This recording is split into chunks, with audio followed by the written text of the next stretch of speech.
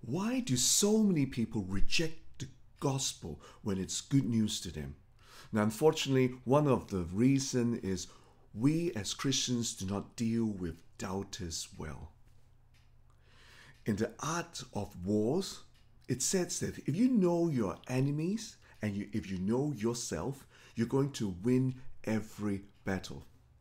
In today's passage, Jesus taught us how to deal with critics in different ways and how to deal with them well. 3 critics that came to Jesus. The first group is Jesus' brothers. Now, it's remarkable that Jesus' brothers did not support him at all before his resurrection.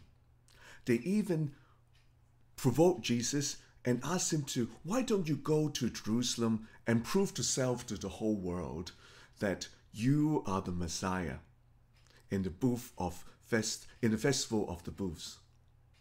Jesus ignored them, their teasing, and he went there anyway. He did not want to attract the attention of the crowd. The second group is the religious leaders. Jesus went in the middle of the festival and taught boldly to the people. They were jealous, and they knew that Jesus wasn't educated with their system, and there's no prominent rabbi that taught Jesus. Jesus responded beautifully. He said, I'm not self-taught or taught by men.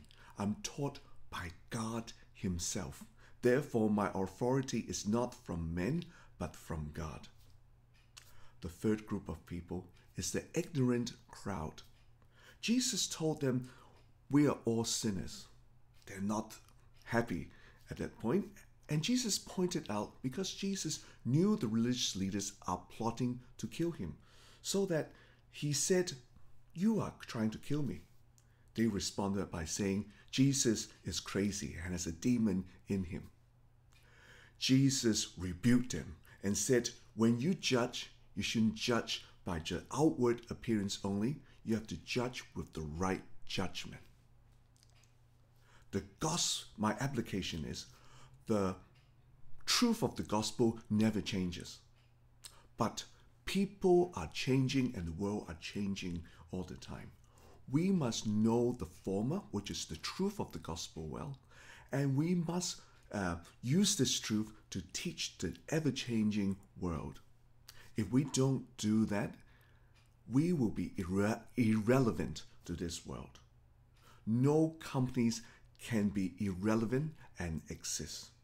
Therefore, we need to know the gospel well, know ourselves well, and know our enemies well, which is the world system, so that we can be effective soul winners for God. My prayer is, God, thank you for giving us the unchanging truth of the gospel. Help us to be relevant. Help us to know the people around us and know your words, so that we can preach your word and stand in the gap to bring people into your kingdom. In your name we pray. Amen.